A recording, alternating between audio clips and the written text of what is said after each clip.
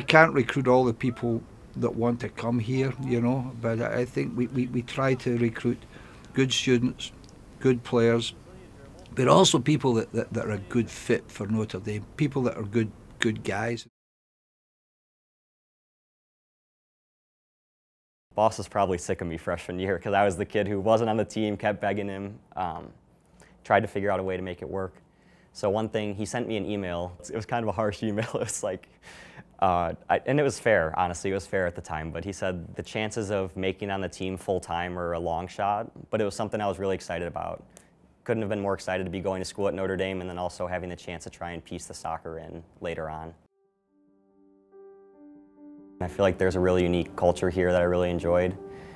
So I feel like that was almost the biggest thing that kind of, it's hard to put your finger on, but it's so cheesy, but the kind of feeling that you get when you go somewhere and you know you kind of fit in and it feels right at the time. So that was the biggest reason why I wanted to come here. So when I got to Notre Dame, I went to that first tryout freshman year and put a lot of time in the summer working and was so excited about this opportunity, and I was lucky enough to get invited back to come for the second tryout where the walk-ons are mixed in with the team for the first time, and then and it was such a high level, such a fast speed of play, and it was just so difficult and obviously didn't go perfectly and things didn't end up working out. That's kind of where I got cut that first year. I was really bummed. I know it was such a tall task, and boss said, but if you're around for this summer, the guys will be around, you can play with them. But I wouldn't sign up for classes just for that purpose, which is what I ended up doing. I signed up for summer school just so I could be here and have a chance to practice with the guys because I knew that was the best chance that I'd have to develop and grow over the summer.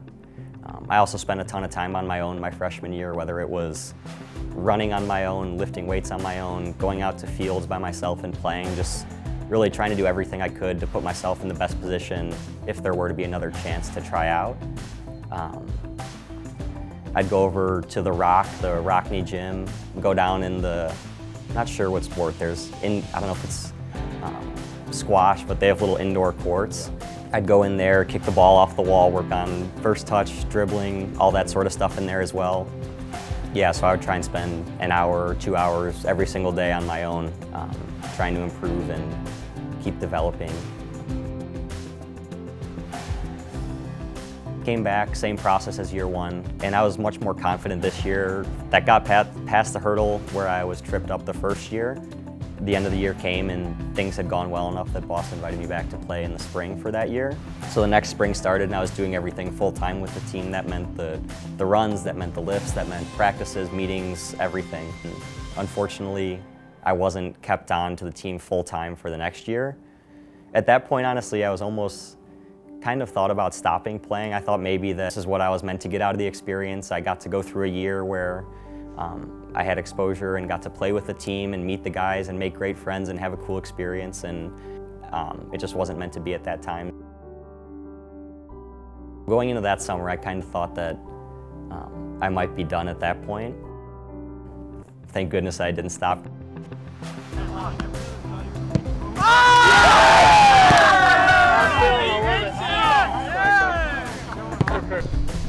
Good work, E. Well done. Ian, it's like corner to corner. Great ball, Paul, well done. Tough Spence. Good ball, Paulie, love the speed. It's all right, find it again, Wait. You're good. We're good. My legs are too small to reach that. I know that feeling. Yeah. You know, you've got the Kurt Roemer, who's a walk-on senior. Love Kurt. Everybody loves Kurt. He's just, you know, I don't think Kurt's going to see a lot of minutes, but he's a good player. He's small, but very technically very good and tactically smart, and just, you know, you need people in your squad sometimes that everybody likes, and he comes to play. He loves his soccer. He comes to play every day, and when you see, here's Kurt, who trains to 100%, plays everything he does to 100%, and he's possibly not going to see a lot of game time than the other guys. There's no room for ego when you see Kurt working, so he's fabulous at that. And how about this? Kurt Roemer checking in for Notre Dame, the walk-on senior getting his first action in a Notre Dame uniform. Folks, a great story on Kurt Roemer. Was in the ACC tournament. And we had played Pitt a couple weeks before in a regular season game. And I had an interview in Chicago that Friday morning, and we were playing against Pitt in the regular season that Friday night. And as my dad drove me back, he said, "I have a good feeling that you guys are going to do really well tonight and you're going to get put on." And so that game ended up not going as well as we had hoped. But funny enough, it was almost foreshadowing for the fact that later on we got another chance at Pitt. Things went really well, we played really well, and that actually came true, and I did get to go on at the end. Tried out for the team in years past, didn't make it, and in his senior year finally makes the cut. And you hear about this kid, the nicest kid you'll ever meet, and a great chance for this senior from Glenview, Illinois. Not that I needed validation, but I feel like that moment kind of made everything all worth it.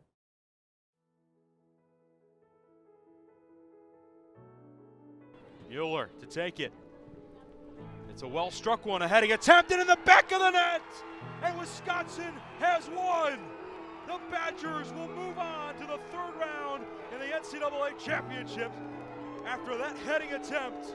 And what a finish it was. 1-0 the final here at Alumni Stadium. It hit me really hard, honestly. Not necessarily right when the goal went in, but as I thought about it more and more, as I don't know, I feel like when there's a moment like that and something kind of comes to an end as it did, there are so many highs and lows, and it was such a crazy, winding, difficult journey. And I remember going out in the field, and Kyle Diedrich, one of the guys, one of my good friends, just gave him a hug, and we were both crying for a while. It was just so emotional, much more emotional than I was expecting. And I had my parents there and sisters, and everybody goes through such a difficult journey together, but I think the journey I took was, it was very taxing at times, but just to think about everything that went into it, everything that I got out of the experience, and all of that was on my mind at the time. But I think most importantly what was going through my head is just, I was more sad than anything just to think that the season was over, because I became such good friends with the team, and it's just such a special group to be a part of. I think that was what made me the most sad, was thinking about how lucky I was to have this experience and meet all these great guys and make these incredible relationships. It's also, like I said, it's been the best experience of my life to get to be a part of the team. So working through that adversity and really keeping concentration on the thing you're passionate about and the end goal will lead to really just an amazing experience. And that's what happened for me.